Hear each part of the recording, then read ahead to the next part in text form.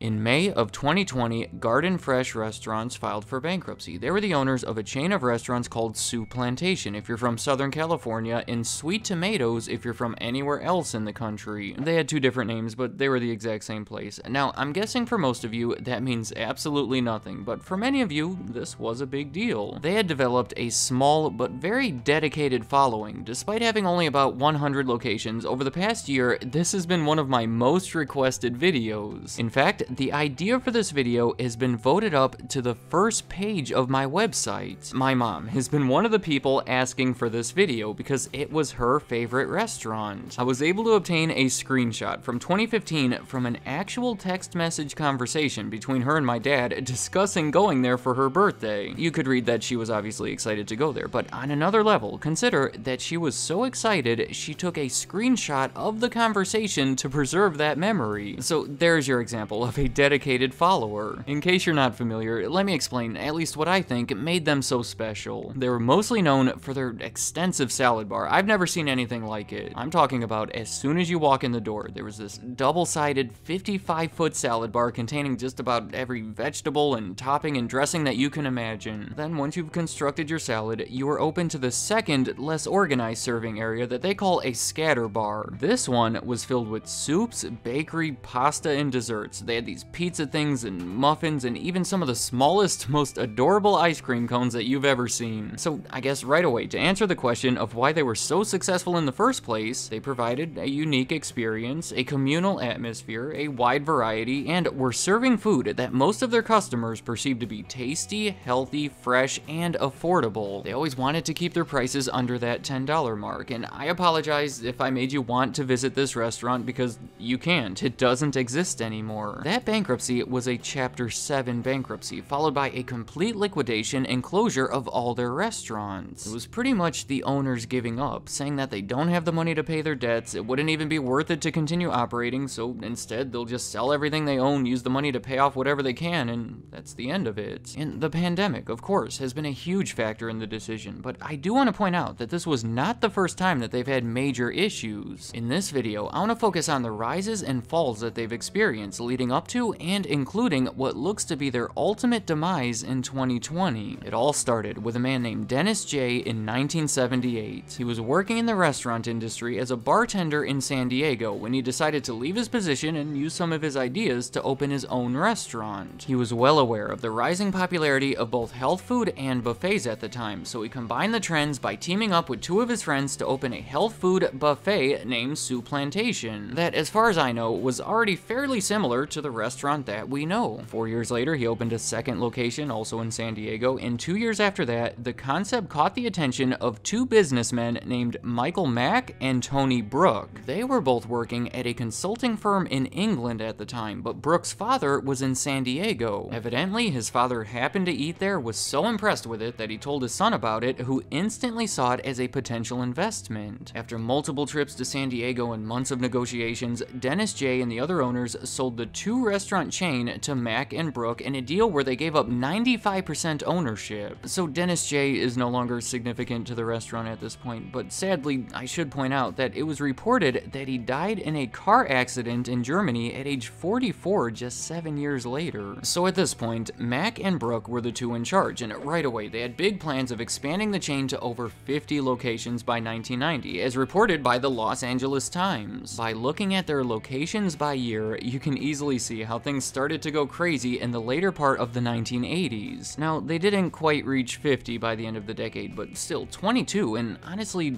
even that was way too much. Because they were so focused on getting new locations open and increasing sales, they failed to address the cost end of things and the stability of the chain. Those new locations were being poorly managed because the managers were chosen too quickly. It caused unwanted differences between the restaurants, lower quality food, general untidiness. It was a mess. loss. By 1990, they were losing money and in need of some major changes. Tony Brooke had left the company, and Michael Mack was now the one making all the decisions as their CEO, and today even he will tell you that he was not the best person for that job. It was a dangerous combination of him having only a little bit of skill, but tremendous confidence. Despite having no experience in the restaurant industry, he insisted on doing everything on his own, ignoring the advice of everyone around him, which meant continuing with the expansion plan. The situation escalated in 1991 when the board of directors collectively decided to fire Mack from his CEO position, and that was especially tough for him, not only because it was the company that he had mostly built, but because his wife was 8 months pregnant at the time, and his father was on that board of directors that fired him. It's unclear if he supported that decision, but still, that has to be tough. To turn things around, they brought in a new leader, John Byphone, who had recently made some positive changes over at the Bojangles fast food chain, and I have to say,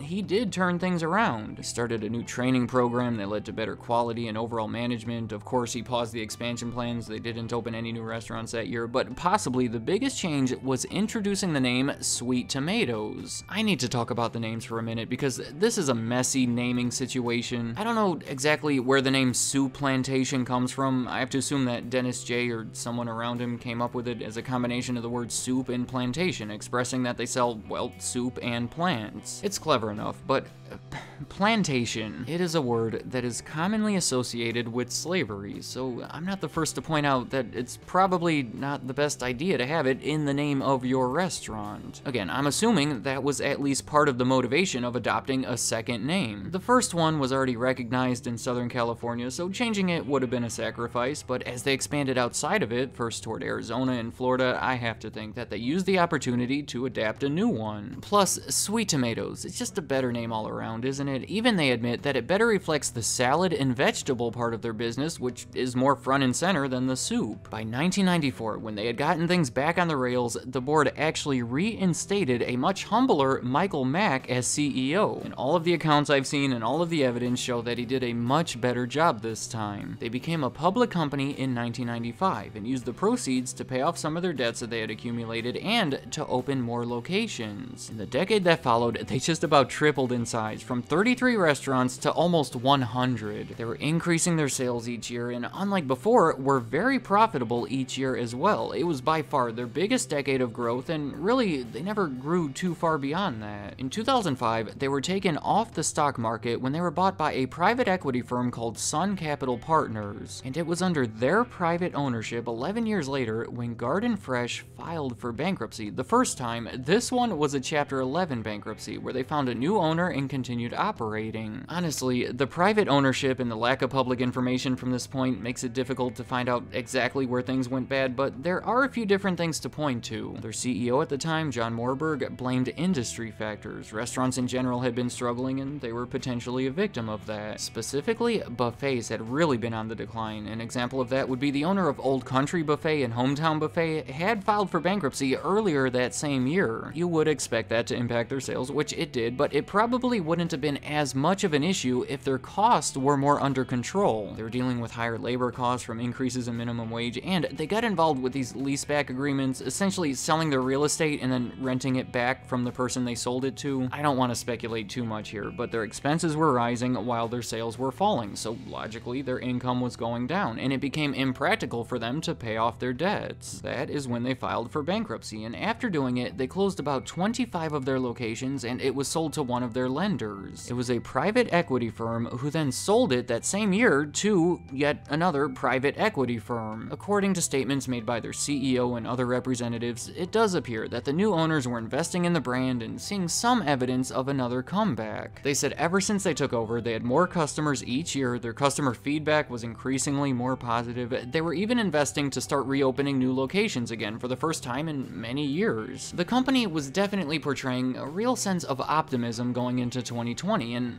we all know what happened from there. In March, they were forced to shut down due to restrictions from the virus. Obviously, a buffet-style restaurant like this isn't the smartest place to visit during a pandemic. Earlier, I even identified a communal atmosphere as one of the reasons behind their success. Soon after, they concluded that they wouldn't be opening back up anytime soon. They said that they were still paying $1 million every week in the meantime, simply just to exist, so they decided to end it. We have to recognize that this was an unpredictable circumstance that affected them more than most, but they did put themselves in a high-debt, leveraged situation, potentially to fund that turnaround. Maybe this was like when someone pushes you over when you're trying to stand up, because that transition is when you're at your most vulnerable. Again, without seeing the numbers, it's hard to say much for sure, but that's my speculation. Let me know in the comments, did you love Sweet Tomatoes as much as my mom did? As far as I'm concerned, she was their #1 fan, but if you think you can challenge her, I'm willing to hear out your argument. Also, for any of these super fans, or really anyone who used to go there, what has changed? I mean, even within 5 years before the pandemic, they had filed for bankruptcy and had 3 different owners, potentially going down and back up. So as a customer, what has been your experience? Have they gotten better or worse? Or if you happen to be from San Diego and have been to one of those earlier Souplantation locations, how have those evolved over the years? It's always sad to talk about something that doesn't exist anymore, so any memories or